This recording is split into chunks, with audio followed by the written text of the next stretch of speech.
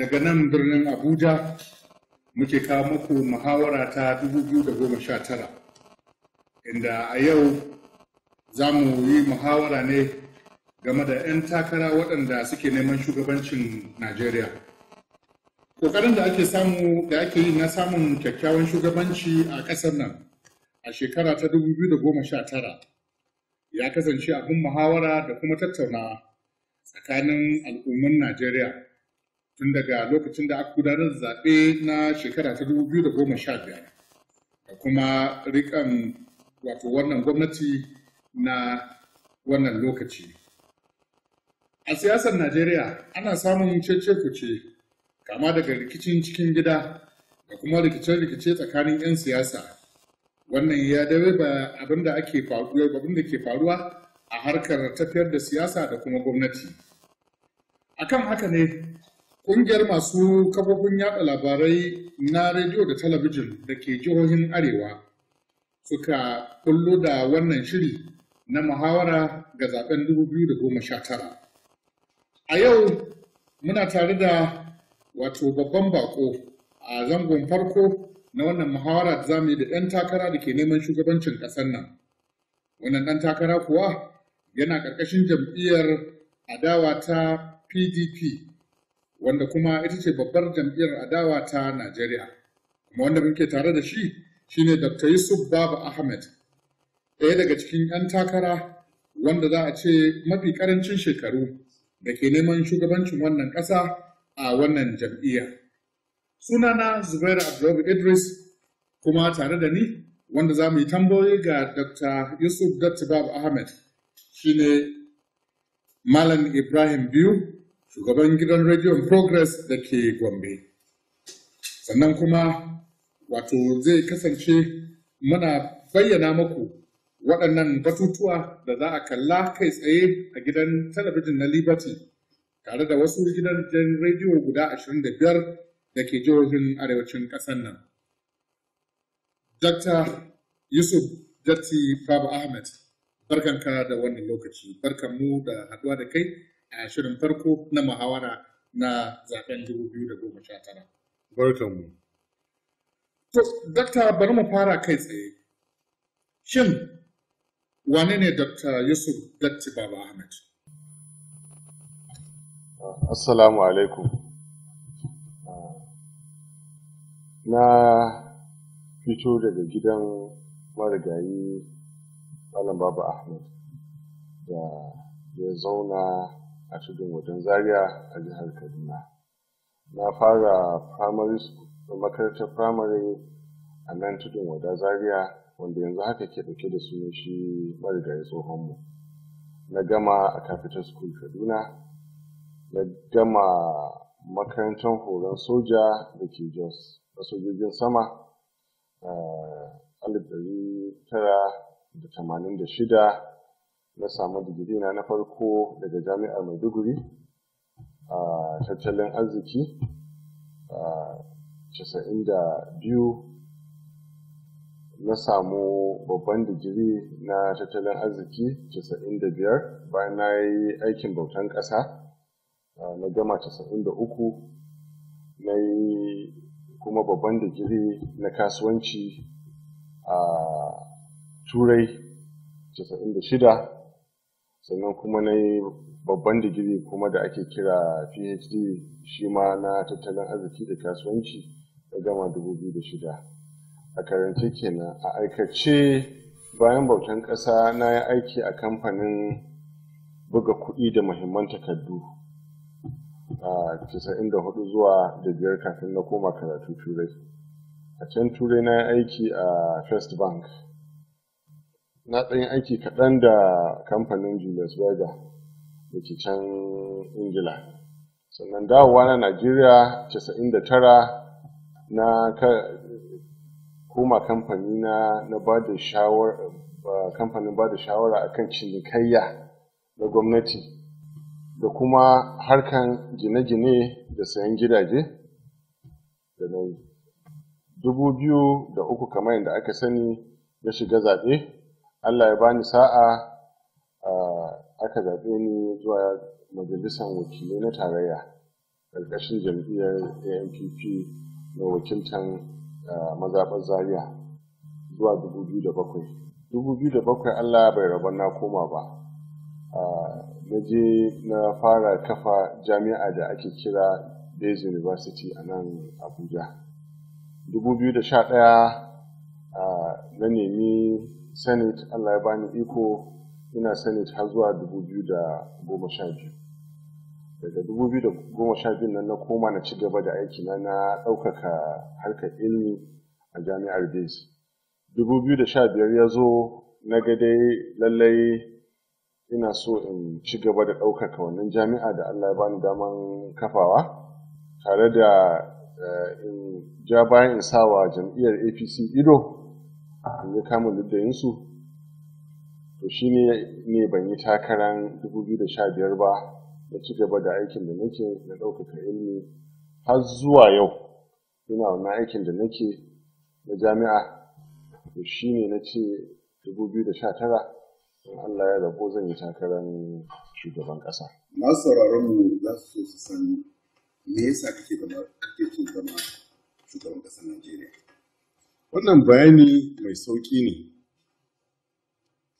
Ba wani ofis da zai bani daman gudanar da ayyukan da nake so in yi wa Najeriya.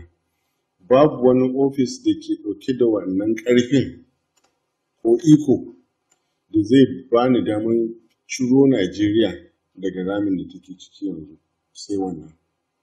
Sannan ni kuma duk da an ce yabon kai jahilci, amma a siyasa in baka yi ba ka yi babban asara, saboda siyasa shine ka talatar da kanka. Sau da yawa akan tambaye ni me ya bambanta ka da sauran 'yan takara, in ce ba abin da ya bambanta ni da su illa iyaka ba zan faɗi abin daban da ni yi ba, in kuma na faɗa to sai dai Allah bai rabo ba, amma in kuma na faɗa in Allah ya so yadda zan cika aiki na, zan cika alkawari, kuma duk wanda ya biyo siyasa na ya cika alkawari ne. Shi yasa nake so in yi takarar shugaban ƙasa, saboda Najeriya na buƙatan mutum kamar ni. Tun lokacin da ka fito neman takarar neman shugabancin Najeriya, muna ji a kafofin watsa labarai kana fitowa kana sukar tsarin manufofin gwamnatin Muhammadu Buhari, musamman ta fuskar yaƙi da cin hanci da rashawa da kuma tsaro da kuma tattalin arziki. Idan Allah ya baka mukamin shugaban Najeriya, me za ka yi fiye da abin da Muhammadu Buhari yake a yanzu? To masha Allah, na farko bari in ce wato faɗan gaskiya ba laifi ba ne. Idan faɗan gaskiyan nan ya kasance ga suka ga wasu, to ba mai faɗan gaskiyan ne ke da matsala ba, wanda suka aikata abin sukan suke da matsala. Kafin in zo takamaiman ansan, ka yi babban tabbaya da ya shafe komai da komai. Me zan yi a tsaro, me zan yi a tattalin arziki, me zan yi a ɗaukaka ilmi da sauransu. Da yawa da za ka ɗai ma'adalci ka, saboda amsoshin na da yawa, ka kasa su mu ɗauke su. Masha Allah. Bari in koma abin da ka fara cewa suka. Zan faɗi gaskiya kuma zan yi suka. A gaskiya tarihin Najeriya ba a taɓa samun shugaba da ya ɗaukaka rashawa kamar shugaba Muhammadu Buhari ba. Bari in maimaita don a ji ni da kyau. A tarihin Najeriya ba a taɓa samun shugaba da ya ɗaukaka rashawa da cin hanci kamar shugaba Muhammadu Buhari ba. Na kama mutane da yawa waɗanda suke da cin hanci da rashawa a Najeriya. Yawwa. Kama mutum ba shi ne yake da rashawa ba. Waɗanda ake kamawa akwai kiyayya, akwai gaba, akwai baƙin ciki da makamantansu. Amma bari in koma, duk wani al'amari na rayuwar nan in baka bi shi a ilmance ba, ba za ka yi nasara a kai ba. Inda Bahaushe ke cewa in baka iya kama ɓarawo ba sai ɓarawo ya kama ka. To shugaba Buhari bai iya yaƙi da rashawa ba. Sai da hikima ake shugabanci, ba sai da sanda ake shugabanci ba. Hikima, abin da ake so ko a hana rashawan nan, ba wai a je ana kakkama mutane ana kukkulle su ba, ana burge talakawa. In ka burge talaka shikenan, amma zai kwana da yunwa, me kai mai? Ka hana. A dalilin haka na fito ta wata hanya, wato kimiyya na fahimtar menene rashawa, shi kanshi rashawa. Aikin da mai basira zai maka, aikin da mai hikima zai maka, mahaukaci ba zai ma ba. Aikin da mai ilimi zai ma, jahili ba zai ma ba. Kowane al'amari yau, ko mota za ka ɗauka, kai ko wanke riga za ka bayar a ma da guga, za ka so ka ba wa wanda ke da ilimin wannan sana'ar. To bari in fara ba da amsa. Wanda ya rayu da rashawa bai da hujjan ma da zai fara yaki da rashawa. Mu bar zamanin da ya yi shugaban ƙasa na soja, mu zo na farar hula. Na fito kafofin labarai ne gayyata da cewa shugaba Muhammadu Buhari ya fito ya gaya wa duniya cewa takarar shi na 2003 duka kuɗin da aka kawo mai ya san daga inda suke, kuma ya yi na'am cewa kuɗaɗen nan ba na sata ba ne. Na yi gayyata a yi haka na 2007 da na 11, uwa uba na 15. Akwai wasu gwamnoni guda biyu da suka fice wajen ɓanna a jihohinsu. Suka fice wajen ba da gudunmawa da almubazaranci a fagen siyasa, almubazaranci da kuɗin jiha ba nasu ba. Wai shugaban da ke gaya wa duk duniya shi ke yaƙi da rashawa, yi musu sakamakon manya-manyan ministries bayan ya hau mulki, a sakamakon kuɗin da suka ɗauko suka taimaka ya hau mulki. Kaga ina kan maganar hujja kenan ma tukuna kafin in shigo ba da ansa. Shugaba Muhammadu Buhari bai da hujjan ma da zai fara kama wani, saboda Allah bai son ƙarya, bai son zalunci, bai son munafunci. Talaka ya fi kowa sauƙin yaudara, abin da baka gane ba kenan. Shi kuma Buhari raya talauci yake, yana danganta talauci da jahilci,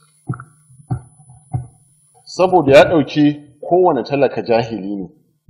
In ba dan ya ɗauki kowane talaka jahili ba, ban ga yanda za a yi a yanda kai ke wayewa ba. Wai shugaba Muhammadu Buhari ya fito ya ce wa duk duniya wai da shi yana bugawa manajan banki, wai da kuɗin bashi ya siyo fom 2014. Ina kan ba da ansa ka shigo da wannan. Dan Allah da Annabi kan mu shigo da talaka cikin wannan al'amarin, saboda talaka taimakon shi ya kamata mai ceto, talaka ya kamata mu, saboda ana amfani da cewa talauci da jahilci haɗe suke, ni kuma na ce ba haɗe suke ba. In akwai ku dinga bari ina gama ba da amsoshi. Mu zo kan ba da ansa, menene rashawa, menene kimiyyar, sai ka fasa ta gida 7. Amma saboda lokaci, ina so ka gaya mana abin da za ka yi daban na yaƙi da cin hanci da rashawa. To masha Allah, duk da baka bani na bayyana maka ita ainihin rashawa. Malamin makaranta ne, amma masu sauraron suna so su san me za ka yi daban wanda ya sha bamban da abin da Muhammadu Buhari ya yaƙi da cin hanci da rashawa. Masha Allah. Duk da ka ƙara shigo cikin tambayan da kai mun, zan ɗauki wannan ƙafafuwan guda 7, kowanne ina faɗin shi kuma ina gaya ma me zan yi daban. Rashawa dai gida 7 ne, wanda yau in ka tambayi Buhari bai sani ba. Astaghfirullah. Na ɗaya, a ringizon riba a ayyukan gwamnati, wanda jam'iyyar APC ta raya, yanda ake ba da kwangila da haka ake yi. To tambayan kan ni me zan yi daban, me kuma na yi a da. Abin da zan yi shi ne zan kamanta zan riba kowane aiki na gwamnati bisa hankali, za a rage yadda ake ɗiban kuɗi a tafka, kai ɗan kwangila je ka yi ka kawo mun canji, ka je ka ba jam'iyya, ka je ka ba 'yan uwa, ka je ka ba abokai. Zan hana wannan.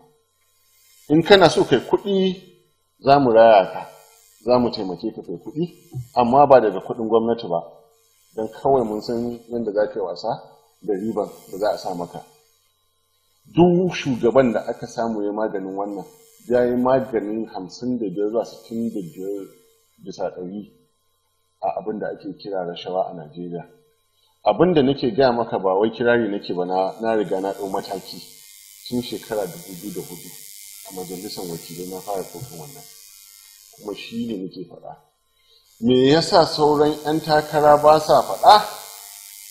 Ni ban sani ba, saboda duk wanda ya sa ido akan cewa daga nan zai raya nashi gwamnatin, sai dai kau da ido ba zai faɗa ba. To ban sa ido ina son in samu sisin kwabo daga riban ayyukan da gwamnati na za ta yi ba. Shi yasa nake faɗa 'yan siyasa zan ba su haƙuri, mu nemo musu wata hanya ta alheri da za su kasuwanci samu kuɗi, amma ba daga tafka a ringizo da riba a ayyukan gwamnati ba. Na ɗaya. Na biyu,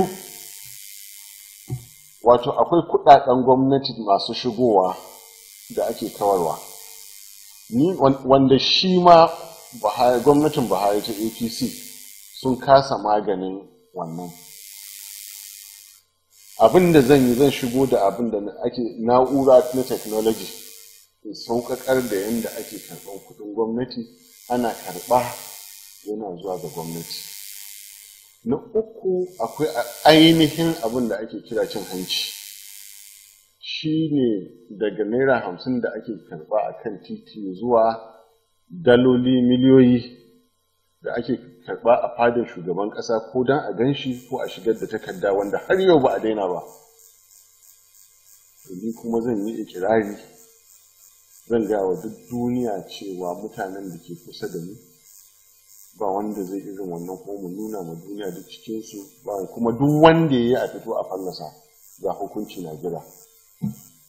Ba zan kawo ɗan uwana ya zauna a fadar shugaban ƙasa ana kawo kowane fayil na gwamnati sai ta bi da hannun shi ba. Na faɗa tun yau, in kuma na aikata haka, duk duniya su fito su ce min kayi mana ƙarya, kayi ba daidai ba. Wanda shugaba Buhari ya kasa yi, APC kuma abin da take yi kenan. Na uku kenan, ai na gaya maka a shirye nake kan wannan ake so ku yi haƙuri in ba da ansa. Na hudu, akwai abin da ake kira kuɗaɗen tsaro, wato security vote. A yanda yake da zamanin PDP, lokacin da suke kuka ana to sai ma abin da aka ƙara a kan wannan na security vote. Me zan yi daban? Za a rage shi, ragewa, wato hankali sai za a rage shi har sai jama'an ƙasa sun yaba da cewa sun amince da wannan. Zamani na ba za a ɗebo kuɗi haka nan ba kimani ba hankali a ce ka je ka kashe su yadda ka so. Ko a matsayin shugaban ƙasa ba zan kashe kuɗin Najeriya a yanda na so ba, sai a bisa dalili da hujja. Na hudu kenan. Na biyar, akwai abin da ake cewa kira ɓanna ko almubazaranci. Abin da ake yi da shi ake yanzu sai ma abin da ya ƙaru. Hawan jirgi na banza da wofi da yawace na banza da wofi. Kiwon lafiya a ƙwarai da gaske wanda bai dace a amfani da kuɗin gwamnati a kula da lafiyar shi ba, za ka ji an ɗauki kuɗin gwamnati an ɗau jirgi, kuɗaɗe masu yawa da sun isa talakan nan da ake yaudara a gina mai asibiti. So kaga akwai ɓanna na gayya kuma ana yin shi har yau, saboda ana ganin talaka bai kamata ya tunani ba, kuma da talauci da jahilci haɗa suke, wanda ni na ce ba haɗa suke ba. Duk da kana shigowa, bari in tuna na biyar, na shida. Na shida, akwai abin da ake kira amfani da dangantaka. Don dai kawai ka haɗa jini da shugaban ƙasa, ko ka haɗa dangantaka ko wani abu a ɗaga ma kafa a je a baka dama kana sayan dala kana tafka riba. A da kafin mataimakin shi ya dawo da shi daga 200 zuwa 520 zuwa 360 naira 200 ake yi a lokacin. 'Yan kasuwa kuma da mu bayan Allah da komai sai mun sayi dala da talakan nan kafin da kuma kwangiloli da rijiyoyin mai sai 'yan uwa ake bawa. To kaga wannan ba daidai ba ne, ba a bi cancanta ba. Idan aka bi cancanta, idan dan uwanka ya cancanta da wannan abin walillahi alhamdu a bashi, a gane ko? Amma son kai 'yan uwa kaɗai aka sani, su za a jawa a ɗabi kuɗin gwamnati. In wani daman kasuwanci ne su za a ba, idan cin hanci ne da za a karɓa wani ya zo yana so ya ga shugaban ƙasa ko a shigar mai da takardu ko na abu, su za a sa. To ina so in ƙara maimaitawa, ban taɓa ganin shugaba ya raya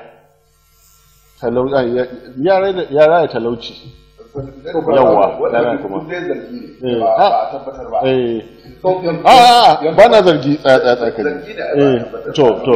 Kotu ne ke iya tabbatar da duk waɗannan abubuwa da ke faɗa. Kuma talaka sun yi imanin cewa gwamnatin Muhammadu Buhari tana iya kashe kokarinta na ganin cewa waɗannan abubuwa guda uku da yawa Najeriya alƙawari da tsaro da tattalin arziki da kuma cin hanci da rashawa wani yana biyan kuɗin sabo. Amma ko muna mamaki ta yadda ka kullo da wani bayani daban wanda mu ba a tabbatar ka ko ba su tabbatar ba. To amma da mamaki ka faɗa haka. Saboda babu wanda ya yi zargi kamar shi shugaba Muhammadu Buhari. Duk abin da ya faɗa daga 2000 zuwa 2014 babu wanda kotu ta tabbatar. Duk wanda aka kama har zuwa yau babu wanda kotu ta kulle. Kakka manta siyasa muke. Fagen siyasa daban, kotu daban. Sai in kana cikin gwamnati ka samu wato ainihin abubuwan da ya faru, ka gurbatar da mutum gaban alkali, shine alkali zai nashi. Amma mu nan siyasa muke, kuma zan ci gyaran ka, talaka ya ji a jika, kuma babu shaida kamar ka ji a jika. To mun sani cewa talakawa ɗan Najeriya. A'a, ina so in tabbatar da cewa ni bana shari, kana ji ko? Abinda bana zargi, kuma ina kai ka bana zargi duk abinda na gaya ma, saboda dala ta tashi, kudin kayan masarufi sun tashi, kudin taki ya tashi, kudin mai ya tashi, duk wani al'amarin aka ji kaga wannan, duk wannan ba zargi bane. Ainihin abu ne da ake ji a jika. Kai masanin tattalin arziki. Masha Allah.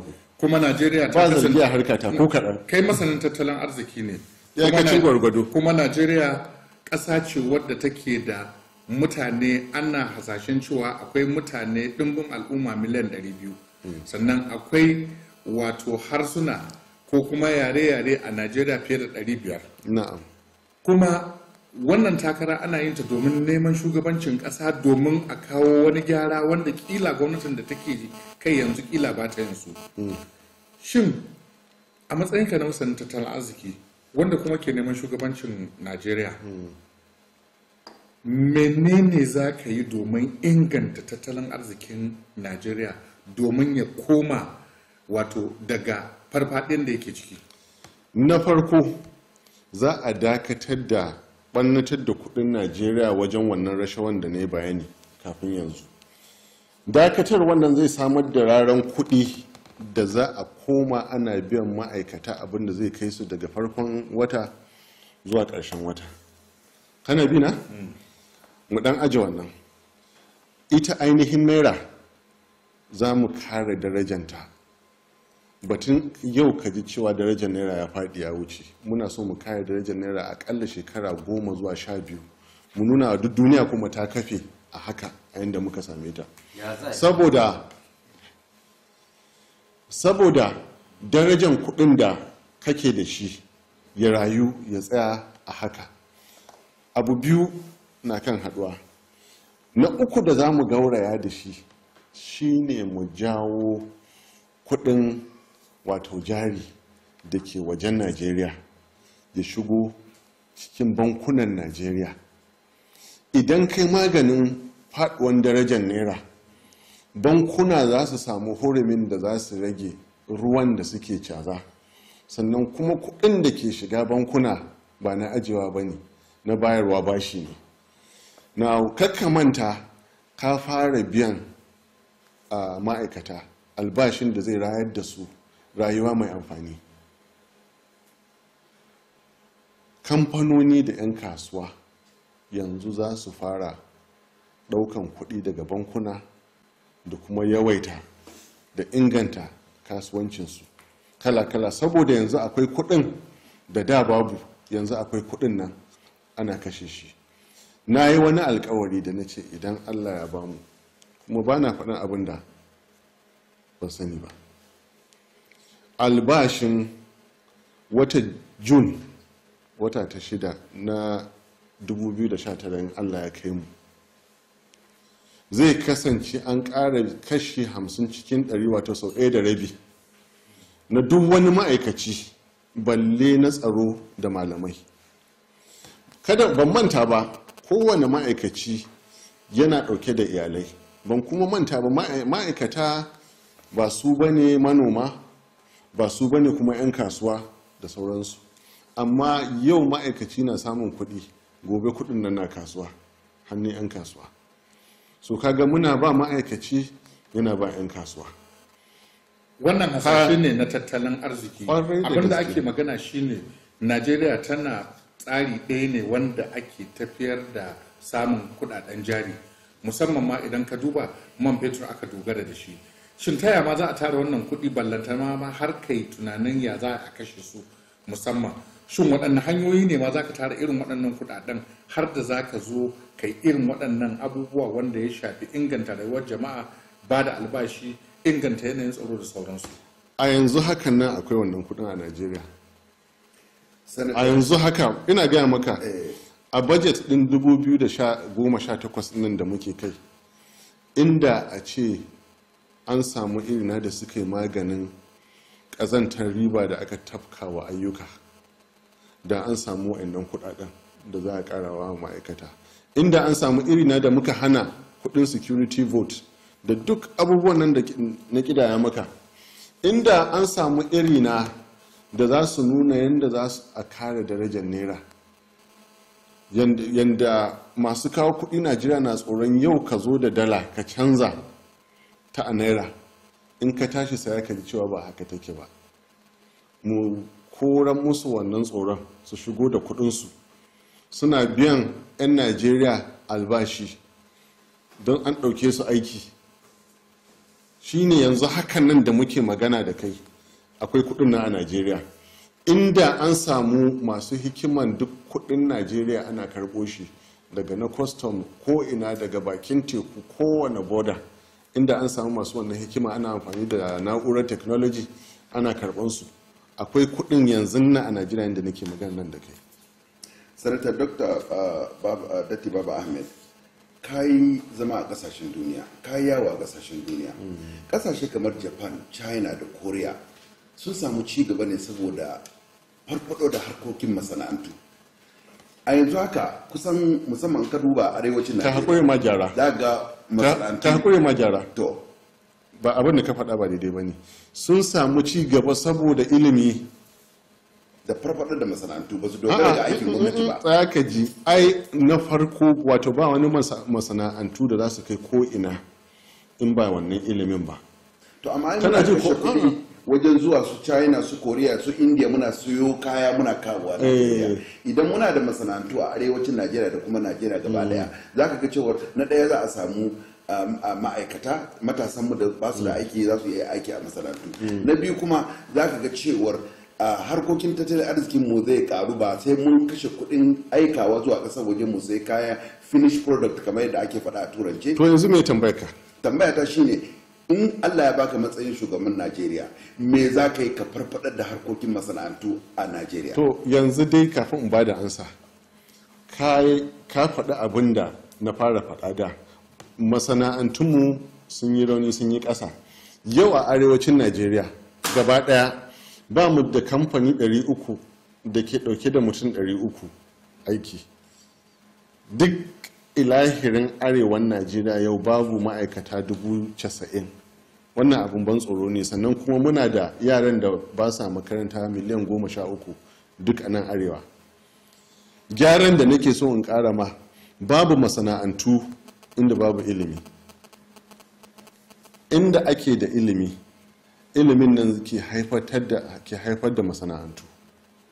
Kuma Japan da wannan kasashen, particularly wannan kasar ta Singapore da ba abin da ya raya su, ko masana'antun ba su da su, ilimi ne kawai suka raya. Yau sun fi kusan kowane kasa a duniya GDP per capita, wato arziki na abin nan. Wato da abin da ke saman wuya ake gina ƙasa, ba abin da ke ƙarƙashin tafin ƙafa ba ake yi.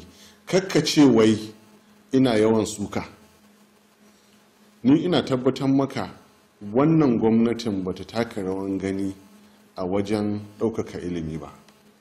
Amma za ka ji wajen noma shugaban ƙasa na ce a ji a ɗaukaka. Me yasa? Ni na yi wannan tambayin me yasa? Saboda yana ganin shi ne mafi sauƙin hanyar ci gaba da talauta talaka.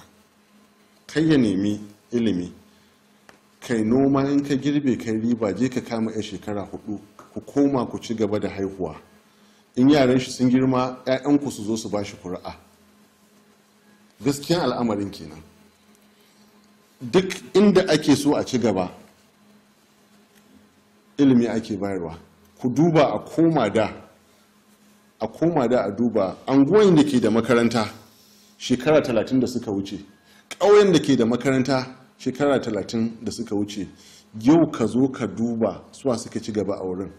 Ka je ka duba ƙauyukan da angonin da ba su da makarantu, ka duba mutanensu ina suke. Gaskiyan al'amarin kenan. Shi yasa ɗaya daga cikin baƙin cikin da nake ɗauke da shi a wannan gwamnatin ta Buhari, ban taɓa gani a duniya inda aka raya jahilci ba. A ce dai ga jahilci ana raya shi sai a gwamnatin Buhari. Idan kuma za mu tuna a littafin sira, ɗaya daga cikin nasarorin manzo Allah sallallahu alaihi wasallam ya yi nasara wajen juya alƙiblan mutanen da suka yi hamdala da jahilci zuwa wanda suka fi kowa ƙishirwan ilimi. To yau gamu da shugaba kuma sunan shi Muhammadu, amma in ana maganan wayar da kan talaka za su kau da kai. In ana maganan makarantu da sauransu za a yi muku keta. Amma batun noma aje a sunkuya, rana na dukan baya, a sunkuya kan kuna ƙasa, amma ku zauna ƙarƙashin inuwa kuna koyan ajami, za a muku maƙarƙashiya. Ban taɓa ganin haka a duniya ba sai a wannan karan. Kana ji ko? Tun da haka ne, musamman kana maganan cewa ilimi ya kamata a raya, shakka babu, amma babu yadda za a rayuwa a ci gaba ko ilimin bai yiwuwa sai da abinci. Batun samar da wato tsaro ta fuskar samar da abinci yana ɗaya daga cikin abubuwan da ƙasashe da suka ci gaba suke aiwatarwa da nufin ganin cewa an inganta tattalin arziki da kuma ainihin samun tsaro, inda za ya kasance da talaka da mai kuɗi da kowa ya samu abin da yake sa a cikin tumbinsa. Kana neman shugabancin ƙasar nan ƙarƙashin jam'iyyar PDP, kuma za a yi zaɓen fidda gwani nan ba da jimawa ba. Shin wani tsare-tsare kake da shi wanda zai kawo wato ci gaban ayyukan noma irin na zamani, ba irin wanda ake dukawa ba kamar da kai bayani? Sannan kuma ya kake ganin za a magance irin matsaloli da manoma suke fuskanta? To na farko, kamar yadda na ce maka, ni harkata ko na faɗan gaskiya ne, ni ba gwani ba ne a noma.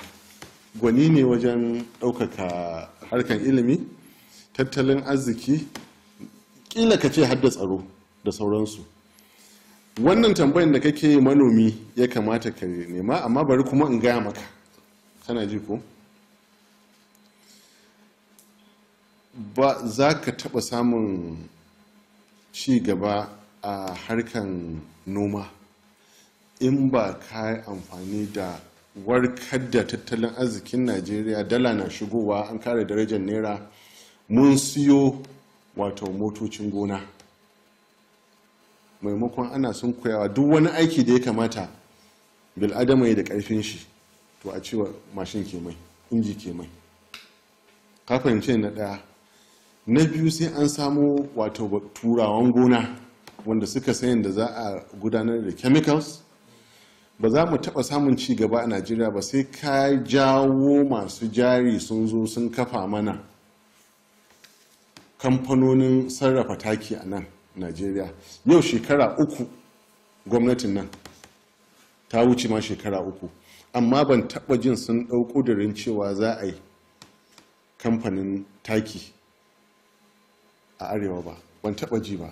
To baka ce za a yi taki ba, baka rayar da ilimin noman ba, baka shigo da turawan gona ba, baka shigo da kayan aiki ba da makamantansu, baka kuma ba da ilimin gonan ba. Abin da ake amfani da shi shine abin da uba ya koyawa ɗa, wa ya koyawa ƙani. Ta yaya za a ci gaba? So muke da in ana noma gonan da ake noma buhu 100 ta zo ta ba mu buhu 200 zuwa 250, kila ma in aka dage za a samu 300 da su noman rani. Sannan kuma a amfani da bankuna, kakka manta na yi maganar bankuna su dinga ba da kuɗin da za a raya noma da bashi. Sannan kuma akwai wani tsari da zan iya fitar da shi, yaran nan namu wanda ba za a iya samu su koma makarantu ba, ma'ana sun wuce shekarun, a kai su noma, a ba su gonaki, a shirya gonakin, sannan kuma a fara sayan amfanin gonan tun kafin amfanin gonan ya zama an girbe shi. Ka gane ko? Ana ba su ga na shirya fili, ga na dasa iri, ko ga na tsirowa, ana yi har zuwa lokacin da za a ce an girbe, an samu amfanin gona kafin a gama biya. Sai da kuɗin masu sa jari, sai da kuɗin bankuna wanda aka kora, wanda aka ki taimakawa, sannan kuma sai da hikima, sai da wannan ilimin. Sanata Datti Baba-Ahmed, kadara Allah ya baka wannan mukami na shugaban tarayyar Najeriya. Na'am. Me za ka yi akan harkokin tsaro? Har yanzu ba za ka iya tashi cikin dare daga Abuja zuwa Kaduna ba. Ga abubuwan da ke faruwa a birnin Gwari, ga can Borno har yanzu maganar Boko Haram bai kare ba. Plateau, Benue, duk dai gaci an rikice musamman arewacin Najeriya. Don yawan masu sauraron mu yanzu a arewacin Najeriya suke. Me za ka akan harkokin tsaro ta yadda jama'a za su iya zirga-zirga ba tare da duba baya ko waiwaye ko wani al'amari na ba da tsoro ba? Zan fara ɗauko amsa ta daga bayanin da na fara yi na tattalin arziki.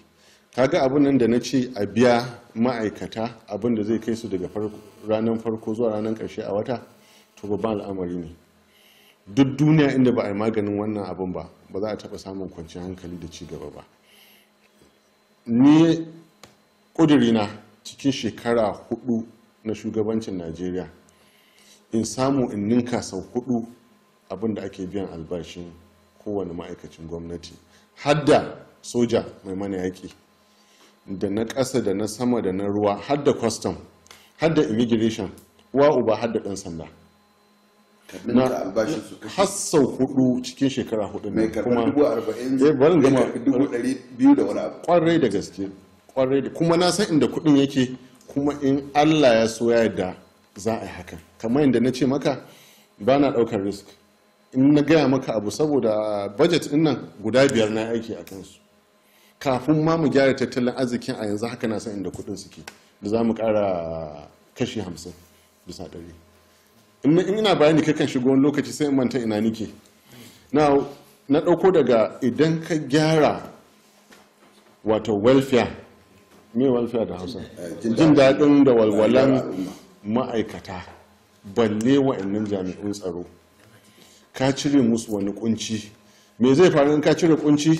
Mai da hankali ga aiki. Ta yaya ake mai da hankali ga aiki? Ka ba su kayan aiki. Wurin sayan aikin nan kuma ba za a ringizo ba, wanda na haramta. sannan kuma ka samu ƙwararru su zo su koya musu ilimin aikin nan, da na soja mai harbi, da na ɗan sanda mai kamawa, da na kwastam mai hana kayan shigowa da makamantansu. Idan ka samu wannan mai zai faru, yanda ake kashe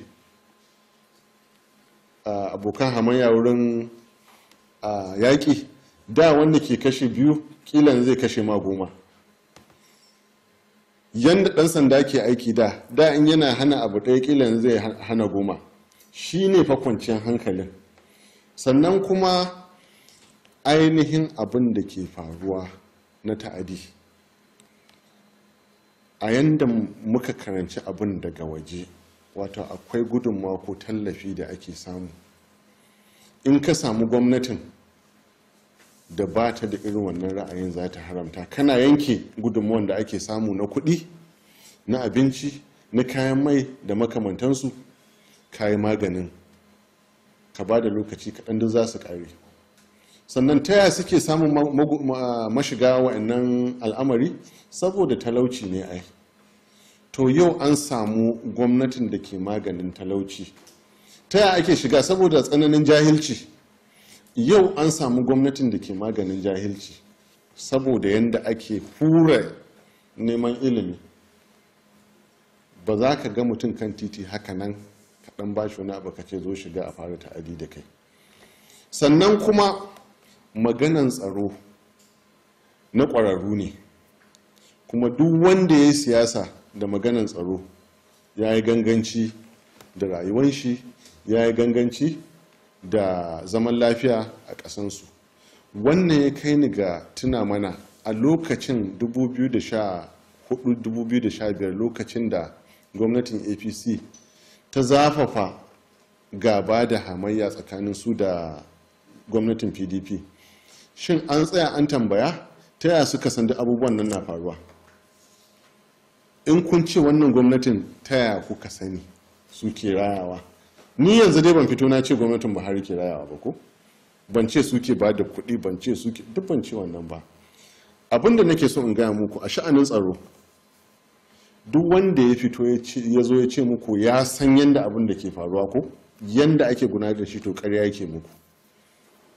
Saboda sai kana cikin gwamnati an rantsar da kai kana ofis, a bisa ofis ɗin nan da kake ciki an zo an baka abin da ake kira security report. A nan ne za ka gaya wa duniya cewa ainihin ka san me ke faruwa. To ka ko 2014-15 ba wannan ba, haukan banza da wufi aka dinga yi cewa ana sa kashe-kashe. To wanda koyi siyasa da harkan tsaro, idan ya zo cikin wannan ofishin zai ci gaba da siyasan ne ba san me yake ba, saboda ba zai iya koma ya warware wannan abun ba. Gwamnatin Buhari yau ta faɗi abubuwan da ba za ta iya komawa, ta yi aman da ba za ta iya komawa ta lashe ba. Sannan kada a manta, biri na kama da mutum. Akwai wasu abubuwa da suka faru da ba zan so in bayanin su cikakku ba, sai in Allah ya sa na kai wannan wuri, amma kuma sai an tayar. An ce Buhari ya fito ya wakilci 'yan ta'adi wajen shawara da gwamnati. Shin mutanen nan ba kila suna da ta'adi amma suna da hankali, hakanan ba gaira ba dalili ba su ga mutum kan hanya su ce zo ka je ka tsaya mana ba. Yaushe aka taba tsaya aka yi wannan tambayan cewa me yasa cikin duk shugabannin Najeriya Buhari aka, sannan kuma a lokacin da Buhari ya so dawowa takarar shugaban kasa bayan ya gawa duk duniya, aka je aka yi wani drama na Kannywood cewa wai an kokarin kashe shi a kawo don dai kawai a nuna cewa ba sa tare. Saboda haka a'a tsaya ka ji, tsaya a'a ka dana to muna son muna tambayoyi cewa da muke son lokaci a abin nan. Idan masu saurare suna ganewa lokacin da kuke shigowa ina bayani. Idan Allah ya kai mu sati mai zuwa za ku yi taron fidda gwani a garin Port Harcourt. Insha Allah. Yawan 'yan takarar neman shugabancin karkashin jam'iyyar ku ta PDP sun fito ne daga arewacin Najeriya, ga Atiku, ga Tambawar, ga Bafarawa, ga Kwankwaso, ga Sule Lamido, ga Kanan, ga Dan Kumbo, ga Saminu Turaki da dai sauransu. Rotanni suna nuna cewar akwai yiwuwar za ku samu daidaituwa ba sai an kai ga zaben fidda gwani ba. Me za ka gaya wa masu sauraron mu yanzu da ke sauraron mu ko suna kallon mu? A wannan ba da gaske ba ne, amma akwai ni dai ban sani ba kuma ba na ciki. To za a yi zaɓe kenan? Insha Allah za a yi zaɓe. Ai yawan mu ba wai illa ba ne, yawan muna da kyau, ya nuna maka cewa wato mutum da yawa sun kosa da a kauda wannan gwamnatin. Yawan mu ya nuna yawan 'yan Najeriya da suka kosa. In 'yan takara sun yawa to talakawa ma sun kosa, masu ƙuri'a ma sun kosa a kauda wannan gwamnatin. So ni ina ganin shi wannan al'amari ne mai kyau. A je a buga a cikinmu wanda ya ga cewa bari ya ba da wuri, muna maraba da wannan. Amma duk wani al'amari da za a ce an haɗa shi da ɗan tsari yana da kyau. Ban ce ba mu da tsari ba, amma a ƙara tsarin. Alal misali, idan yau da za a ce ƙila in kana ganin ƙila fa ba wai da wani nake ba, in ka wuce kimanin wasu shekaru saboda yadda aka ga tafiyan Buhari, shugaba a ce ya yi shekaran kwana 100 baya Najeriya, kaga ba da Najeriya na bukatan shugaban kasanta a koyaushe yana nan yana aiki akalla awa 18 a rana. In aka ce in ka wuce wasu shekaru da Allah dan annabi roƙo aiki dan Allah dan annabi, kila ka bari ka dinga faɗan me kake so shugaban ƙasa ya yi. In kuma kana da ɗan jayayya da gwamnati a bisa wani tuhuma da aka taɓa ma, shi ma ana ganin dai ka bari, to za ka ga kila a ƙarshe kila mutum 1 ko 2 za a bari. Sannan kuma yau duk duniya ai shekaru na a gane ku suke mulki, ba shekarun su Buhari ba ko abokan shi da ke tamu jam'iyyar. Duk duniya ka duba ka gani, a lokacin da Buhari ya kafa abin da ake son shi, talaka ke son shi har yau, wannan haukan kame-kame a ɗaure mutum shekara 300 da sauransu, yana matashi ya yi, ba yana matsayin shi na yanzu ba na dattijo. Saboda aka na kyautar zaton za ku yi zaɓe, lalle za ku yi zaɓe, ba za ku samu daidaituwa tsakanin ku a ce shi kenan an fitar ɗan takara ba. Ai rashin da yake dukan ku kusan 'yan arewa ne, kuma a jam'iyyar ku ta karkata fitar da ɗan takara daga arewa. Saboda haka ba ka ganin cewa za a samu daidaituwa tsakanin ku ta yadda ba sai an kai ga yin zaben fidda gwani ba? A'a, na baka ansa wannan, kuma ka tambayi ni abin da na sani ba abin da ban sani ba, ko kuma abin da hurumi na ne ba wanda ba nawa ba. Jam'iyya ce za ta iya ba da jawabi a kan. Ai jam'iyya, ai kana cikin kai na jigajigan jam'iyyar. A'a, mu 'ya'yan jam'iyya ne, ni dai ɗan jam'iyya ne. Ba zan zo in sha gaban shugabanni na ba kawai don ina takarar shugaban kasa ko chairman ina na gunduma, ba ma na karamar hukuma ba, shugaba yake ina ba shi girman shi, ba kuma zan je in yi aikin da ya kamata ya yi ba. Yau shugaban gunduma yana iya kurana daga jam'iyya su haramta mu takarar gaba ɗaya, su kaga dole in bi shi sannu. Wannan magana taka ta jam'iyya ce, amma ni a matsayin ɗan takara abin da na sani ina takarar nan kuma ba zan janye ba, kuma ban ga alaman wasu za su janye ba, amma ina maraba da dukkan su janye su ban mun. To kaddara in wannan sasantawa da kuke so ku yi tsakanin ku bai yiwu ba, kuma ya kasance wannan an gudanar da zaben fidda gwani a mako mai zuwa, kuma ku 12 daga arewa ya kasance wato wani cikinku ya samu, shin sauran za su yi mubaya'a su ga cewa sun goyi baya domin jam'iyyar nan ta sami wanda zai yi takara da gwamnati mai ci yanzu? To ni dai a koyaushe zan gaya muku nawa kaɗai na sani, ba zan magana a madadin wani ba. Ni dai idan aka yi zaɓe nagari na ci, ina so dukkansu su yi baya a gare ni, abinda zan gaya ma kenan. Me kuma zaɓe nagari? Kada masu kuɗi su ciro kuɗinsu, 'yan takara marasa kuɗi iri na a zo a fi ƙarfin mu a wurin. Amfani da kuɗi wurin siyasa, wurin fidda gwani, yana gurɓata, yana lalata kyawun zaɓe. So idan aka yi zaɓen da delegates sun bi ra'ayinsu ne, gwamna bai takura musu ba, 'yan takara ba su yi amfani da kuɗi sun sayi ƙuri'ansu ba, to wannan zan kira shi zaɓe mai kyau, kuma ina kira da dukkansu su zo su yi min mubaya'a. To da na gaba kan gane zurfin ruwa.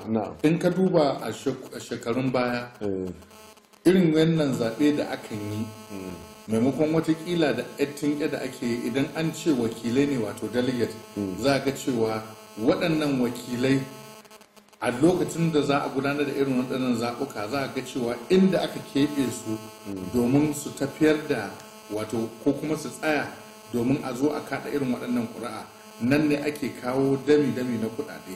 Shin kana kallo cewa kai za ka yi gogayya da irin waɗannan mutane? A'a, na riga na gaya maka wannan cewa ni da farko ma bani da irin wannan kuɗin, kuma ko da ina da shi bana irin wannan muguwar wasan. Ba abin da ya kawo ni siyasa nan illa son ƙasa na. Duk tarihi na ban taɓa yin siyasar rashawa ba. Amma ka san da cewar ubangidanci da harkar kuɗi na taka muhimmiyar rawa a harkokin siyasar Najeriya a yau da to ya za ka yi ka shawo kan ubangidanci da maganan harkar kuɗi? Yanda zan maganin wannan abin tallatar da kaina da nake yi yanzu da kuma wayar da kai ga dukkan delegates in jawo hankalinsu kamar yadda nake yi a kullum har yanzu.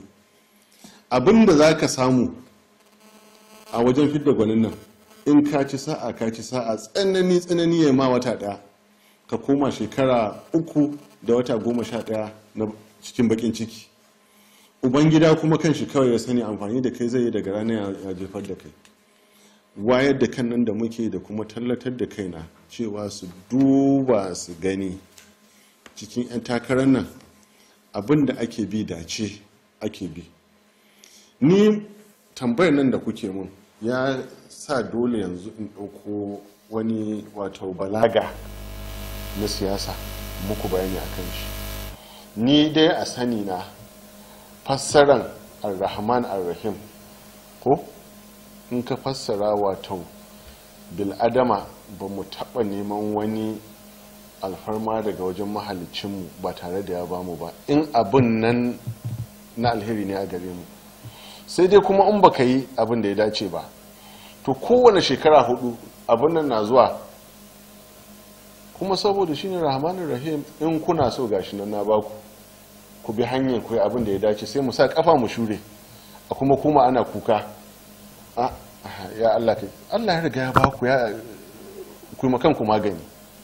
Me muke so a Najeriya? A daina kashe-kashe, a daina ta'adi, mu walwala a ƙasarmu, mu tafiya inda muke so mu je, darajar naira mu ya tsaya ko a samu tattalin arziki da masana'antu da duk abubuwan da ka faɗa, ilimi ya yawaita da sauransu. Mafi sauƙin abu ne wannan a gare mu. Me abin wahala? Mai makan mu adalci shine wahala. Me adalcin nan? Mu bi hanyar gaskiya wajen fitar da shugabanni shine kaɗai fa tsakaninmu da warkewa. To abinda kullum nake gaya ma delegates kenan, wallahi ko da ina da kuɗin ko kaji na ce maka wallahi ko da ina da kuɗin ba zan shiga wannan muguwar wasan ba. In an ga dama a ce to ban kashe kuɗi ba a zaɓe ni ba, walillahi alhamdu. Najeriya ba ni kaɗai ke da ita ba, dukkan mu ne.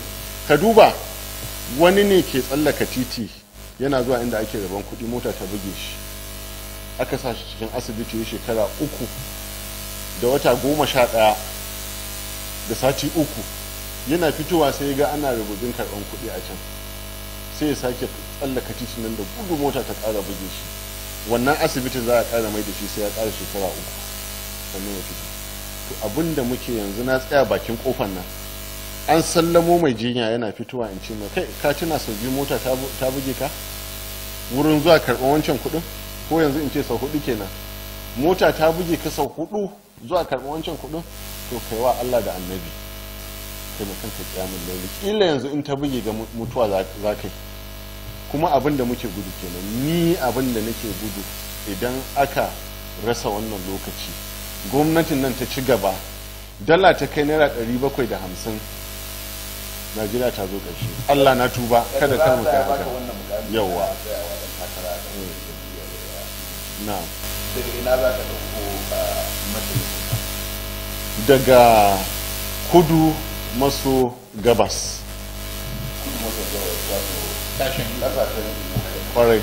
to masu kallon mu da kuma sauraron mu muna kawo maku muhawara kan zaɓe na 2019 wanda a yau muke tare da ɗan takarar shugabancin ƙasa a jam'iyyar PDP wato Dr. Yusuf Datti Baba-Ahmed.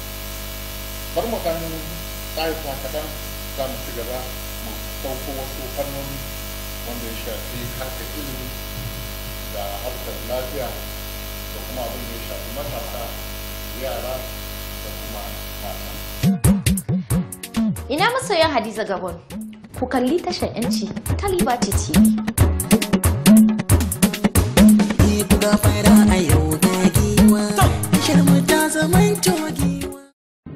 Kana da 'yanci. Kina da 'yanci? Suna da 'yanci. Kuna da 'yanci. Kai duk muna da 'yanci. Kasance da tashar 'yanci. Mu samu 'yanci a ƙasarmu Najeriya. Mu tuna fa, 'yanci ya ɗara bauta. Liberty TV, tashar 'yanci. Ga inda muka ɗan tsaya a halin yanzu. Dr. Yusuf Baba-Ahmed, Na'am. idan muka duba abin da ya shafi harkar ilimi, harka ce wanda za a ce kaya fice. Yanayin ilimi a tarayyar Najeriya yana ɗaya daga cikin abubuwa da wanda ke neman takarar shugaban ƙasa ko ma gwamna ko kansila abubuwa ne da ke da mahimmancin gaske domin sai da ilimi ne sannan ita al'umma za su samu ci gaba. Masha Allah, gaskiya ne. A yanzu halin da ake ciki jami'o'inmu da muke da su a Najeriya 100 da wani abu babu jami'a da take cikin jami'o'i guda 10 a duniya. Harkar ilimi na firamare har yanzu wannan harkar ilimi da ake ba yaranmu wato ilimi wanda zai kasance shine tubali da za a samu ginshiki na ilimi ya taɓarɓare. Makarantu na gaba da firamare su ma ana nan akwai babu ne. Shin me kake da shi kowane tanadi ka yi idan ka sami wannan wato dama na tsayawa takara domin inganta harkokin ilimi a Najeriya? Masha Allahu, wato na yi wasu bayanai masu ƙarfi da suka shafi kusan kowane al'amari a farko zaman nan. Kaga yadda na ce za mu gyara yadda muke kashe kuɗi? To wannan babban al'amari ne. In muka gyara yadda muke kashe kuɗi ta fannin samar da ilimi, da idan an kashe kuɗi da ya gina maka makaranta ɗaya, idan aka bi tsarin da zan kawo na sarrafa kuɗin Najeriya, za mu samu makaranta 3 ko 4 kila ma 5 a bisa tsarin kashe wannan kuɗin, kawai saboda mun yi maganin a ringizan riba da ake tafkawa. An fahimce ni? Na yi maganan ɗaukaka albasun jami'un tsaro sannan kuma da malamai, kai musu maganin damuwar rayuwa saboda su mai da hankali ga aiki. Kaji na biyu ko? Zan gyara yadda ake kashe kuɗin sannan kuma zan ƙara kuɗin da ake kashewa wajen samar da ilimi, sannan kuma zan nemo 'yan masu jari kansu da za su iya shigowa harkan ilimi ba tare da takurawa talakawa samun ilimi ba. Akwai organizations da yawa a wajen Najeriya da Afirka da can waje turai da makamantansu da ke da kishin ruwan ba da tallafi na ilimi balle na mata su shiga makarantu. Zan jawo su hannu biyu zan bi su ko ina suke in kawo wannan gudunmawa, sannan kuma za mu bi ko ina kai kowane gunduma za mu sa a bi a ɗebo yara wanda ya kamata su shiga makarantu su shiga. An taɓa samun wanda suka gwada hana talla a waje saboda an bi abin ba tsari ba hikima. Za mu shigar da tsarin yanda dole ne a je karatu, in ma a hankali ne za a hana iyalai ɗaura ma 'yan mata shekara 6 talla da hikima za mu bi su yi karatun mana lokaci kaɗan wani lokaci su yi wannan a hankali har sai ka kwato abinda nake so in gaya maka wato za a shiga in Allah ya kawo mu cikin gwamnati za mu shigo wani zamani ne da neman ilimin nan ya zama kusan farilla wajibi ga kowa da kowa ba kuma za mu gani mu shiru ba za mu gani masu gani su shiru ba za mu zama da shi dole inda aka ga sannan inda ake cuta a harkan ilimi za mu hana shi ya kasance babban laifi ne za mu ƙara ɗaukaka wato abin da ake kira quality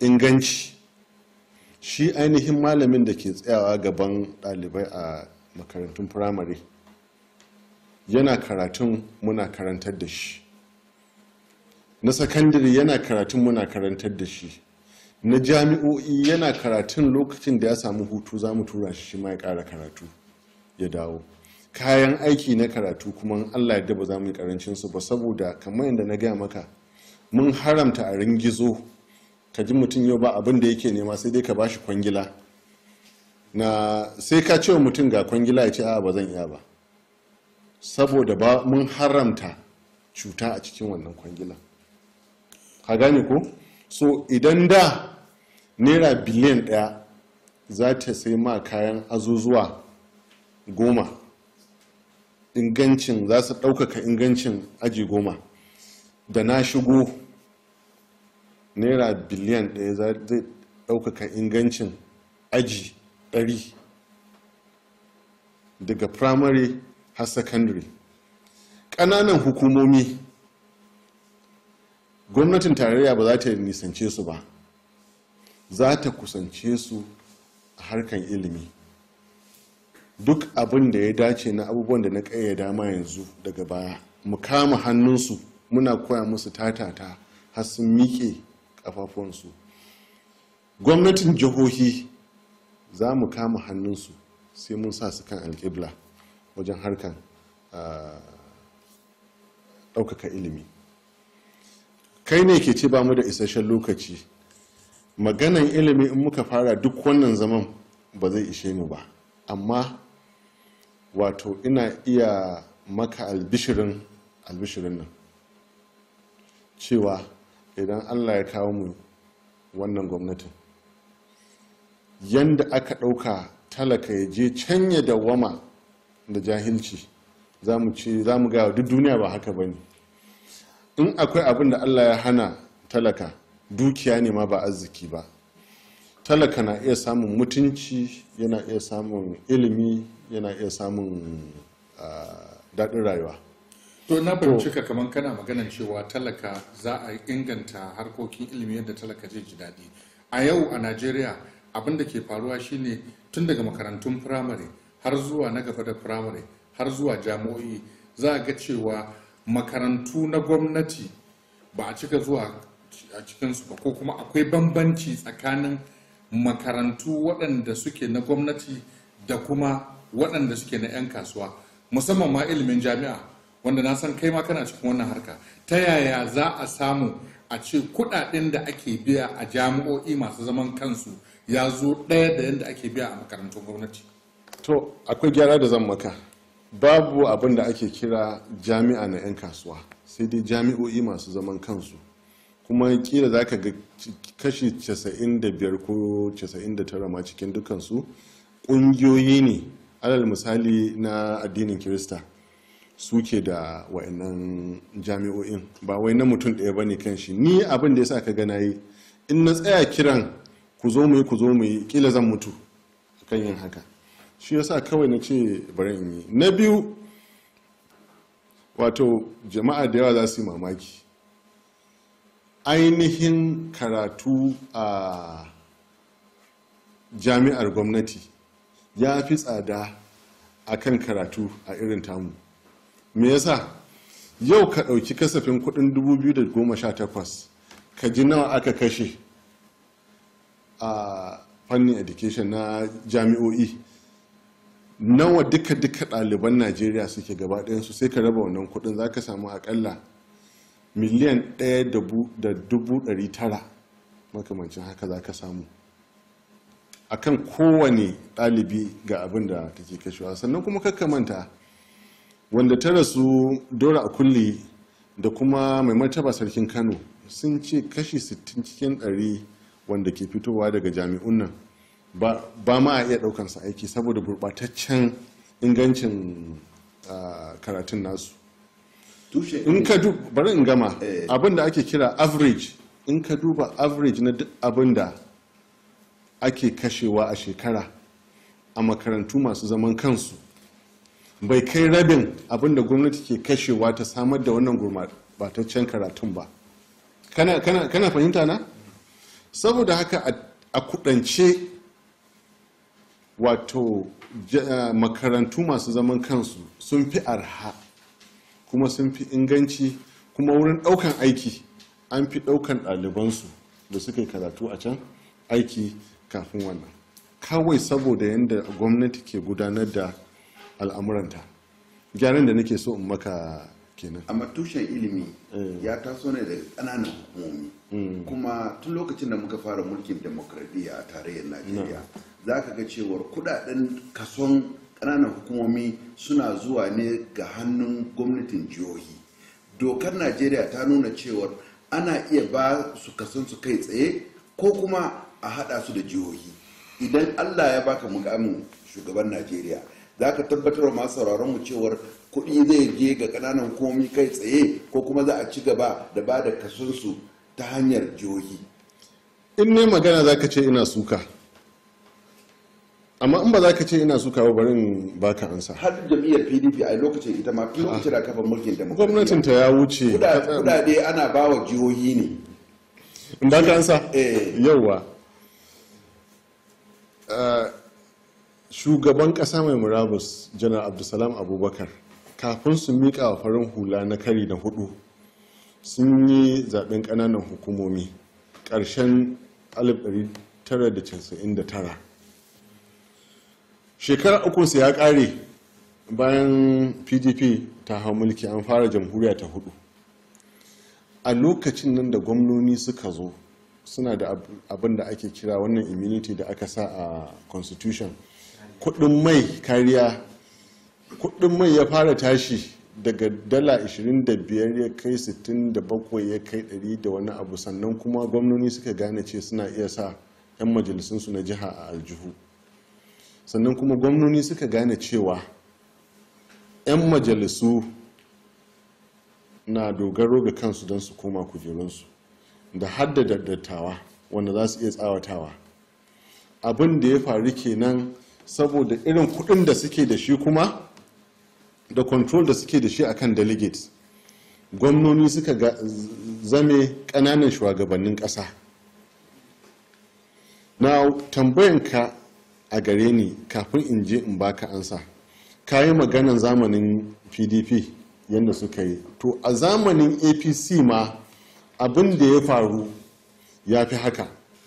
Ba wanda suka yi kuri da cewa za su yi adalci suka zo suka nisanci adalci fiye da duk wani gwamnati da aka taɓa samu a Najeriya. Zan amfani da misalin jiha na ta Kaduna. Sai bayan shekara 3 suna karɓan kuɗin ƙananan hukumomi sannan aka yi wannan zaɓen kuma ya zo a yanda ya zo. Tambayanka a gare ni, idan Allah ya bani wannan nasarar zan yi babban sanarwa da babban murya. Ina kira da gwamnatin jihohi kar su ƙara barin a samu lokaci ba tare da zaɓaɓɓun ƙananan hukumomi ba. Kuma duk gwamnan da ya saba ma wannan yana dogaro da constitution, za mu sa kafan wando ɗaya da shi. Kudin ƙananan hukumomi fa. Kuma kudin ƙananan hukumomi za mu tabbatar ana ba su ba tare da haɗin gwiwa ba, don doka ta ce ko dai haɗin gwiwa ko kuma a ba su kai tsaye. An ba da shi suna amfani da wannan dokar cewar wato gwamnatin Buhari na dogaro da gwamnoni suna tsoron abin da gwamnoni za su iya yi ko kuma abin da ba za su iya yi ba. Saboda haka duk abin da gwamna ya ce, me ya faru? A gwamnoni suka yi shi da kuɗin gwamnoni. Yau aka yi Buhari. Wasu abubuwan da ba na so in faɗa kakkace ina zargi, amma inda za ka ji duka al'amuran da suka faru, wallahi talakan Najeriya ba zai taɓa ganin Buhari da mutunci ba. Ba zargi ba, siyasa ce dai. Yau wato yanzu ka fara dawowa. Kai ke mun tambayoyin ka bari in gama baka amsoshin. Akwai abin da ake kira ofishin Attorney General na ƙasa baki ɗaya, Minister of Justice. A matsayin shugaban ƙasa kana iya sa a je a ɗauko wannan interpretation, amma sai fa in kana da wannan niyyar. Ni na ɗau niyyar kuma na yi alƙawarin cewa za a yi haka. Za ka ba ƙananan hukumomi. Kwarai da gaske. Sannan kuma yanzu kana haɗa da gwamnoni ne, wannan abin da ke faruwa kana haɗa da gwamnoni ne, saboda duk gwamnan da ya ji cewa ga ƙudurina zan taimaki talaka ne, zan yi ainihin aiki abin nan, ai kaga za su ƙi ni, ko ba haka ba? Amma ni ko ka ƙi ni ko ka so ni, zan faɗi gaskiya. Kafin ba da microphone ga abokin aiki na, akwai tambayar da nake so na yi maka, Sanata Datti Baba-Ahmed. Ka yi zaman Amerika, ka yi zaman Ingila, kusan za a ce zaman Turai ne ka yi. Idan ka duba tun lokacin da muka fara mulkin demokradiyya, za ka ga harkokin kasuwancinmu muna yi ne da Amerika da Turai da dai sauransu. Wannan gwamnati ta karkata harkokin kasuwancin mu zuwa China da kuma harkokin bashi da kuɗi da ke shigowa na raya ƙasa ta wajen China. Idan Allah ya baka mukamin shugaban ƙasa, za ka sake juyawa zuwa ga Amerika da ƙasar Turai, ko kuma za mu ci gaba da harka da China? Na yi zama a tudun wadan Zaria, na yi zama a Malali, na yi zama a Bulunkutu a Maiduguri, na yi zama a Mairi garinku Maiduguri, na yi zama a jihar Iko, na yi zama yau shekara 20 ina nan Abuja. Abin da ya kai ni Turai karatu ne kawai. Kafin ma in gama PhD ina na dawo Najeriya, so ni ban zauna a Turai ba, ranka ya daɗe. Amma ka yi karatu? Na yi karatu a can. Har Harvard ka yi karatu a can? Ina ma karatu a can har yau. Har yau ni ɗalibi ne. Kana ji ko?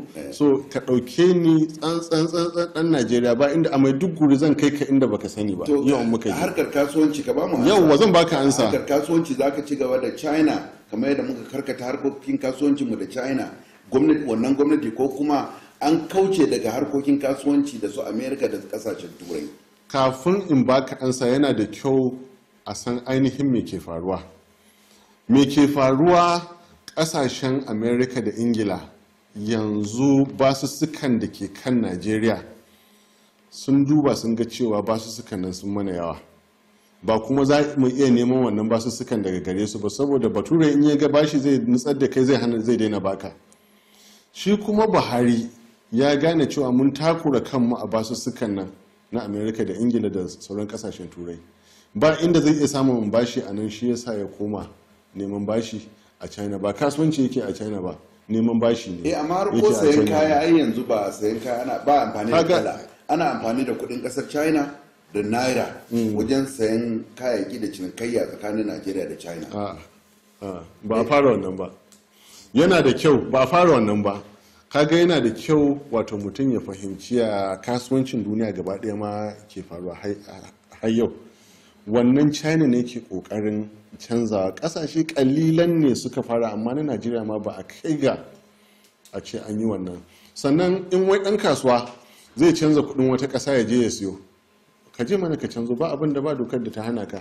Ga nan Dubai, ga Saudi Arabia, ga sauran ƙasashe da ake zuwa a siyo kaya a dawo. Yau in ka shiga kasuwar Dera, da an ji cewa kan ɗan Najeriya ne, mutane za su fito da gudu. Ina kuke mun daina ganin ku. Buhari ne, uzubillahi. Tun da gwamnatin nan ta hau, in gama kasuwar ta buɗe kakaf, saboda dala ta tashi. A da za ka ga, bari amfani da misalin, kila wata baiwa Allah a Kano, miji ya rasu, ta manyanta, tana da ɗan jari, naira miliyan 1 ishe ta sai tikiti na 150,000, masauki a can 50,000 ya ishe ta je ta siyo kayan naira 800,000, ta zo kantin Kwari ta juya kudin nan, kila ya tashi miliyan 1,400,000 ko 500 ta ciri wannan ta kula da kanta da 'ya'ya ta ƙara juya kuɗin, aka waye gari dala ya kai 550 ta kare har abada suna ta mutuwa. To mu koma, ni na san irin wannan, ni na san su. To mu koma batun kiwon lafiya. Mun sani cewa a rayuwa ta dan adam muhalli, abinci da lafiya suna ɗaya daga cikin ginshikin rayuwa. Harkar samar da lafiyar al'umma abu ne wanda tun daga lokacin da aka samu 'yancin kai kullum 'yan siyasa alkawarin da kuke mutane shine za mu ba ku ruwan sha, inganta lafiya da kuma gina muku hanyoyi. To amma tun daga wancan lokaci har zuwa yanzu har yanzu ba a samu inganta harkokin da suka shafi lafiya ba. Shin idan misali ka samu ɗarewa shugabancin ƙasa, musamman ka samu tikiti domin tsawa takara kuma har misali ka zo ga samun nasara, shin me kake da shi na inganta lahiyar al'umma, asibitoci, ɗakunan shan magani, sannan kuma da kawo ƙarshen irin ziyara da ake yi wasu ƙasashe da nufin wai binciken lahiyar jama'a ko kuma samun lafiya a asibitocin ƙasashen ƙetare? To bari in ɗauko daga ƙarshe. Da yardan Allah, na farko dai samun lafiya ko rashin shi rahaman Ubangiji ne. So idan ina kan wannan kujera wani abu ya same ni, in Allah ya so yadda a kan in je turai goma in sa in ma ginawa ne a fara gina asibitin da zan shiga a nan. Ba zan ɗibi kuɗin Najeriya in bar talaka cikin damuwa in je a kashe kuɗin da ba zan bari a sani ba ana kiwon lafiya na, ko kuma yaro ya faɗi a kan mashin a ɗibi kuɗin ƙasa masu yawa da suka isa a gina asibiti a je a kula da lafiyan yaro. Ni dai mai amfani da ƙwararru ne, mai amfani da mashawarta ne. Duk shugaba ko duk wani ɗan siyasan da ya zo gaban ku ya ce muku ya san komai, wallahi Allah ƙarya yake. Ni kuma ba zan muku ƙarya ba, ban taɓa ɓoyewa ba. Abu uku ne ke gabana. Na farko tsaro, na biyu tattalin arzikin Najeriya, na uku ɗaukaka ilimi. Kayan mun tambaya na noma, na yi yakacin ƙoƙarin da na sani, shi ma na gaya muna danganta shi da amsoshin da na baka daga baya. Kayan mun na ilimi na baka. Na kiwon lafiya ni ba ƙwararre ba ne, abinda kuma ni ban shahara a kai ba na so in nisa a ciki. To amma kuma ba zan ƙasa a gwiwa ba, saboda ƙila har yau ba a fahimci wato ƙarfin wannan mataki da na ɗauka na haramta a ringizo ba. Idan fa kai maganin a ringizon kwangila, daga nan lokacin wanda shirye nake in faɗa a Ego Square wajen rantsarwa, daga nan da idan biliyan 1 zai sai maka magani katan 100, to a bisa abin da na haramta zai sai maka katan 1000. Sai ka ba mutum takardar kwangila ya je ya kawo ma ya ce a ba riba ciki, ba zan yi ba. Wanda ainihin aikin su ne su je su, bayan da ake rububi ba a yi munafunci a yi kisa saboda kwangila. Abin da muddin ka gyara wannan al'amarin, ka gyara kiwon lafiya, ilimi, noma, tsaro, titi da makamantansu. Wato akwai abin da ake kira tsutsan ciki. In kana da shi, duk abin da ka ci ba zai ma amfani a jika ba, sai kalilan ne zai ma. To Najeriya da na da wani babban tsutsan ciki a hanjinmu. Duk abin da muke ci, wato wannan budget din, wannan kudaden da muke kashewa, yana shiga za ka ji an kashe kudin, amma ina amfanin? Ba amfanin. Me nake cewa? Mu kashe wannan tsutsan ciki, mu fidda shi, duk abin da muka ce mana amfani. Duk kudin da muka kashe na Najeriya sai mun ga amfanin shi. Nan ne fa shaharanta na yake, nan ne gwaninta na yake. Abin da muka kashe sai mun tatse duk albarkacin da zai mana. To kaga ko in kiwon lafiya ne, kaga kiwon lafiya ya gyaru. Da tsaro, me yasa yau Buhari ke rike da samba da suki? Ko yana tuhuman shi da cewa sun yi a ringizo wajen siyo kayan abin nan. To Buhari ya maganin a ringizan nan da ake yi bai yi ba. Abin da zan yi wa Najeriya wallahi tallahi kowannan kadai na yi, sannan kuma na sa Najeriya kan hanyar da za mu ninka albashin ma'aikata a samu sahudu din nan, to ni wallahi alhamdu. Za a iya cewa Sanata Datti Baba-Ahmed kai matashi ne mai neman shugabancin kasa. Me za ka yi akan dubban matasanmu a ƙauyuka, a ƙananan hukumomi, wanda a yanzu ka je ƙananan hukumomi, ka je Kano, ka je Bauchi, ka je Mina, za ka ga cewa yawansu suna sai da man fetur a bakin hanya, ko kuma suna yin okada, hawan mashin, ko kuma suna sace-sace, ko kuma ga sunan sun zama 'yan dabar siyasa. Yaya wani waɗannan matasan? Zan yi Allah wadai da irin siyasar da shugaba Buhari ya yi, zan Allah wadai da irin siyasar APC. Ka tuna lokacin da gwamnan jihar Kano, na manta sunan shi, ya hana Sanata Kwankwaso shiga Kano, matasa ya amfani da su da makamai. Ba mu gama fita harkan Boko Haram ba, yau gwamnan na ciro kudin jiha ya dauko matasan nan da kake magana. Abinda nake so in gaya maka, zan yi Allah wadai da yanda muka tsinci kanmu, yanda wannan gwamnatin ta jefa mu. Wani gyara da zan ƙara yi, inda na yi aure da wuri yau ni da kaka ne, ana iya ce ni matashi ne, ni ba matashi ba ne.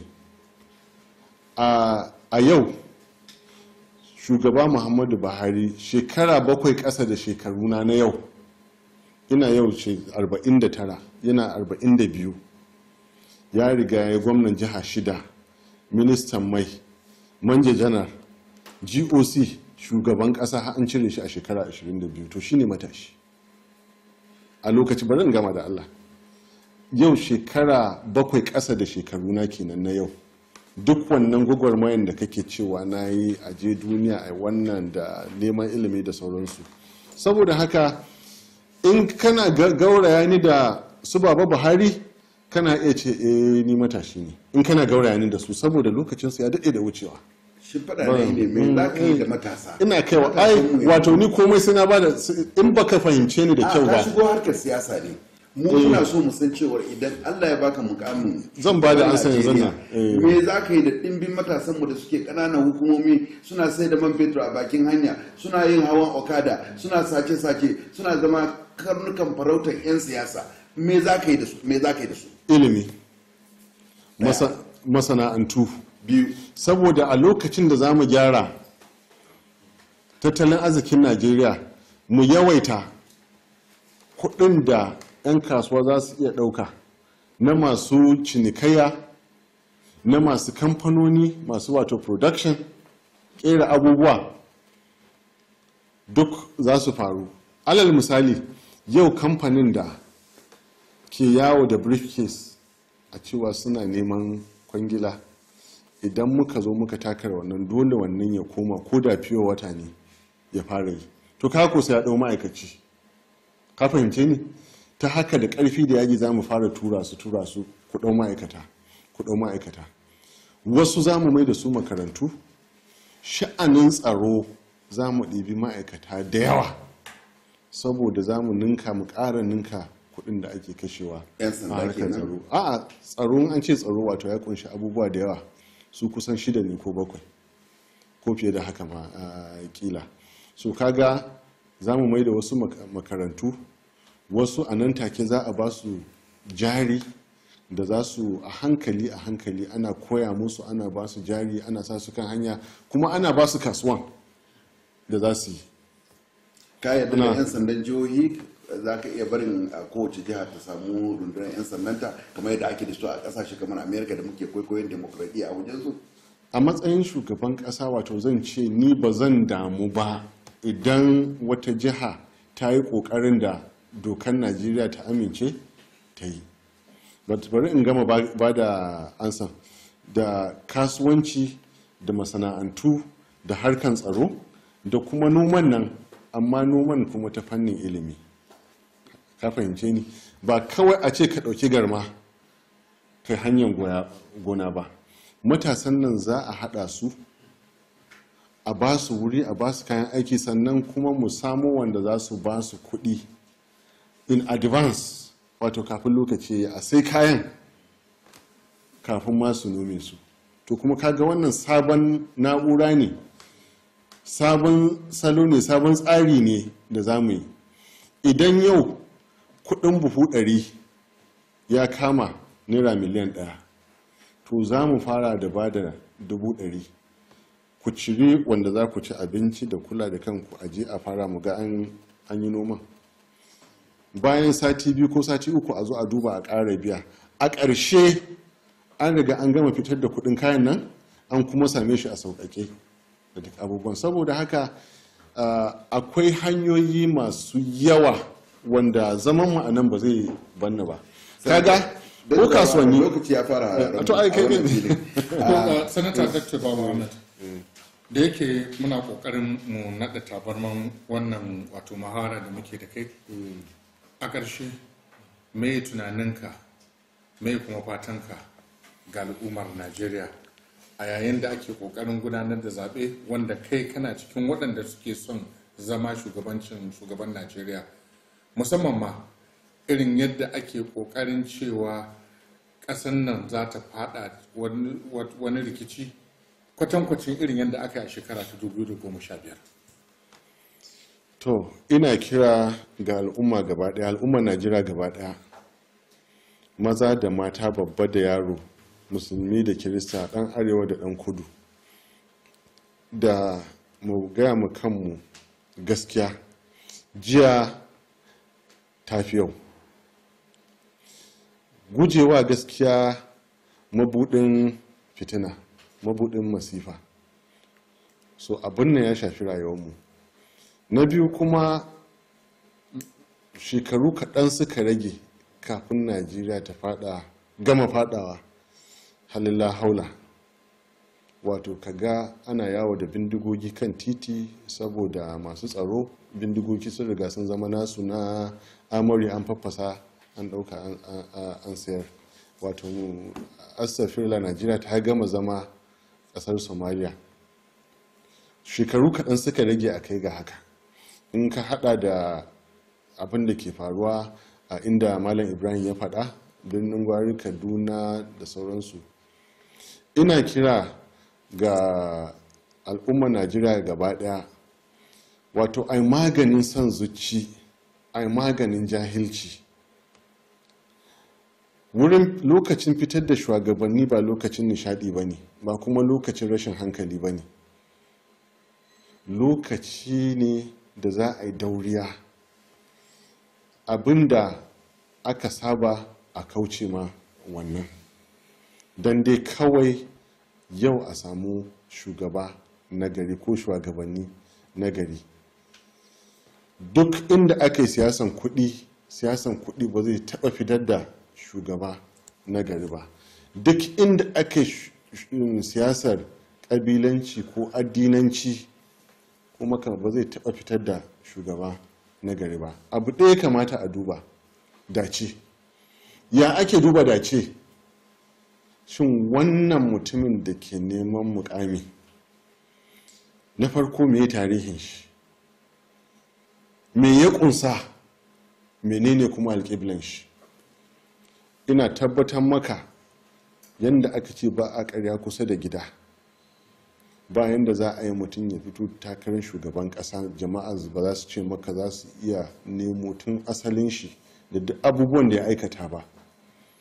To wanda ya aikata aikin alheri a ɗauko shi, a fifita shi, a inganta shi, a ba shi daman ya shugabancin ƙasar nan. Malalaci ko wanda ba a san su da komai ba sai sata, rashawa, an ba su daman su shugabancin sun kasa, a ba su haƙuri da wannan. Wannan al'amari yana hannun Allah, yana hannunmu. Idan muka yi kanmu maganin nan zai zauna. In ba mu yi ba, mu muka jawo makanmu. Tambaya ta ƙarshe kafin ka mu yi sallama.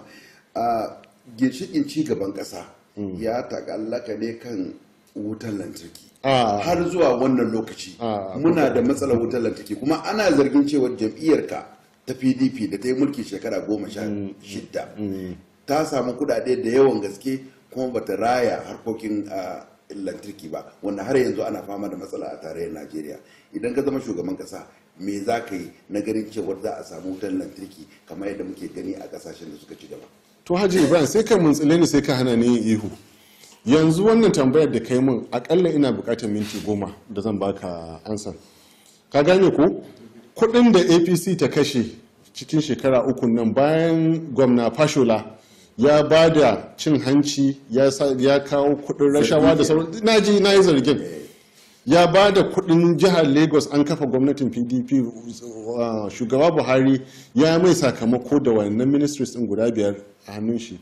Kudin da suka kashe ayafi na abin da shekaru 16 kwarai da gaske a samu takardun a duba, kuma ba a samu wannan wutar lantarkin da kake faɗa ba. Ka muntsile ne kuma ka hana ni magana, da ka kawo wannan magana farkon zaman mu a nan wurin. To tun da lokaci ya kawo jiki, masu kallonmu da kuma sauraronmu, a nan ne za mu kawo ƙarshen wannan muhawara na zaben 2019, inda a karon farko muka yi muhawara tare da tattaunawa da Sanata Dr. Yusuf Baba-Ahmed, ɗaya daga cikin 'yan takara a jam'iyyar PDP na shugaban ƙasa. A madadin dukkanin gidajen rediyo da talabijin waɗanda suka kasance cikin wannan muhawara, da kuma Ibrahim Biyu wanda ya kasance muka gabatar da wannan muhawara, ni Zubair Abdul Idris ke cewa a kasance lafiya.